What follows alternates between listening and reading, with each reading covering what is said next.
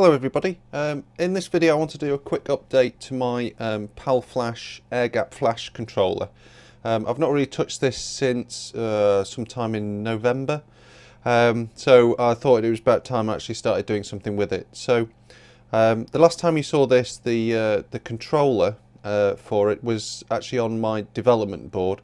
So what I've done here is just transferred it onto a little prototype board that I've made up into a working unit, just to make it a little bit easier to use, and then I can actually start playing about with this and actually trying to get some interesting photographs out of it. So I just wanted to run through what I've done with this and how it works, so you can get a better idea on what I'm actually doing. So essentially what this actually is a very simple timer. What you have is a trigger input, and then the microcontroller I've got on here creates a small delay that's adjustable, which will then fire the air gap flash after that delay. So it allows you to control the timing of the actual flash compared to the actual event. Now in my example I've got a tube and a ball bearing which falls through it. That creates the trigger, and then it impacts on something and hopefully makes a mess or breaks something, which can then capture on camera. So what we have here on this prototype board is we've got an LCD up at the top here, just to indicate the actual delay.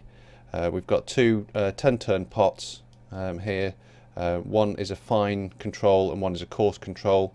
So this allows you to adjust the time between the trigger and the actual flash.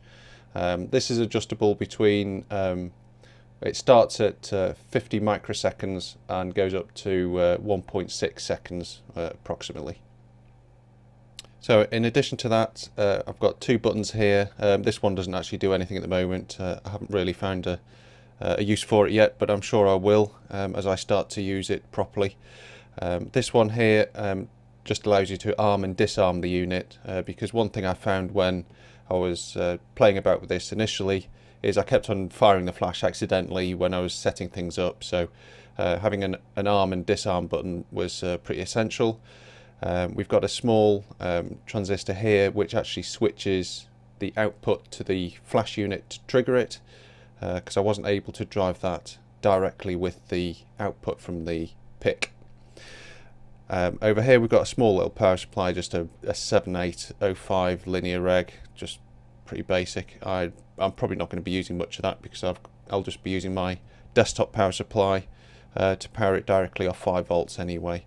And over here you've just got another transistor which allows me to turn the LCD backlight on and off. I've got that set up on a PWM just so I can control the brightness of the screen.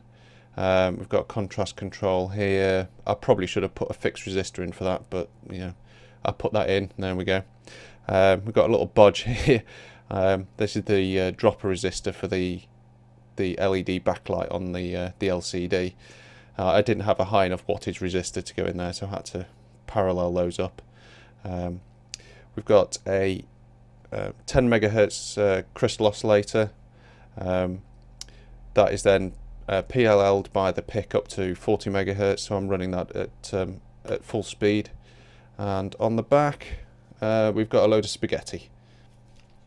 These terminals here give me the input from the optical trigger, the output to the actual flash trigger, and I've got power input here as well.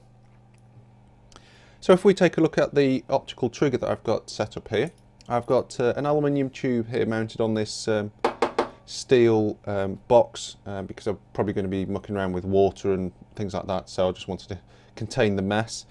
I have two holes drilled in the side of the aluminium tube here and around the other side, and I've mounted an optical switch over those two holes. Now the one that I actually bought wasn't actually wide enough to fit around this tube, so I actually just chopped it in half and widened out the sensor, the actual photodiode and the infrared transmitter, and it actually still works even though I've extended the width. It seems to work fine. I've got a small little dropper resistor there for the infrared LED, and the connections that go off to the controller board. So what I actually do is I have a steel ball bearing, which I just drop through the tube, and it breaks the optical beam and then triggers the actual flash. So I've got the controller board here plugged in and turned on, so I can just quickly run through how this actually works. On the display here you can see seconds, milliseconds and microseconds.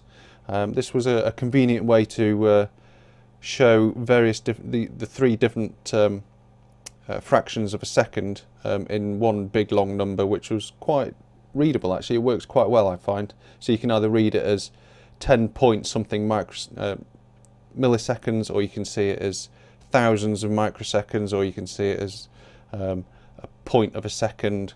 It seems to work quite well. So on here we have the course control. So with this adjustment I can go up to about 1.6 seconds, and then on this one here we have the fine adjustment.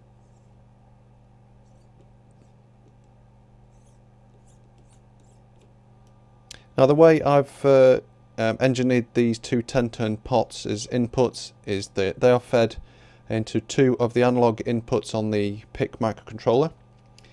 Each one of these is a 10-bit value, which I drop the two least significant bits off each channel, so they become 8 bits each, and then those are added together with a 1-bit overlap to become a 15-bit value, and that's what gives me my adjustment with a small overlap between the two adjustments.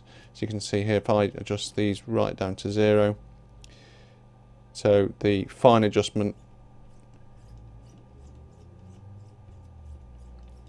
will go to 12.75 milliseconds,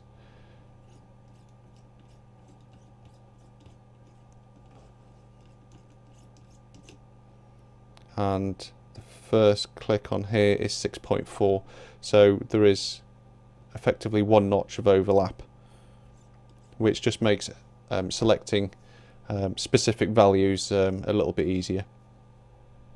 Now also on here I have this button here configured as arm and disarm.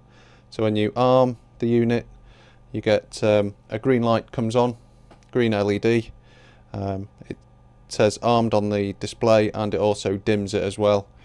So when that is in place, the adjustment pots are no longer valid. Now when you unarm it, that means that the value changes, but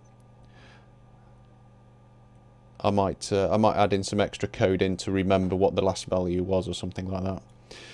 So once it's armed, it's ready now for the optical trigger. So if I drop my ball bearing through the trigger, you can see there the yellow LED indicates that the optical trigger has been triggered, and then the next LED down, the red one, just indicates that the flash has actually gone off. So if I disarm this and turn the delay up, rearm and trigger it again, you can see these LEDs here flashing.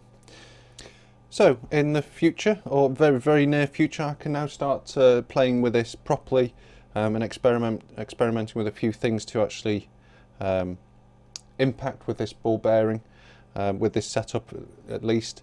I've got a pack of microscope slides, so these are probably going to meet some kind of destructive test, so that I can drop the ball bearing directly on these, or maybe I can put something on these that gets smashed along with them. It's going to have to get a bit creative, I think, about what to actually smash to bits. Right, I hope you all found that interesting. I'm certainly going to be looking forward to creating some interesting stills with the slides, ball bearings and anything else I might be able to find to put under this test rig. Thanks for watching everybody, and I'll see you on the next video.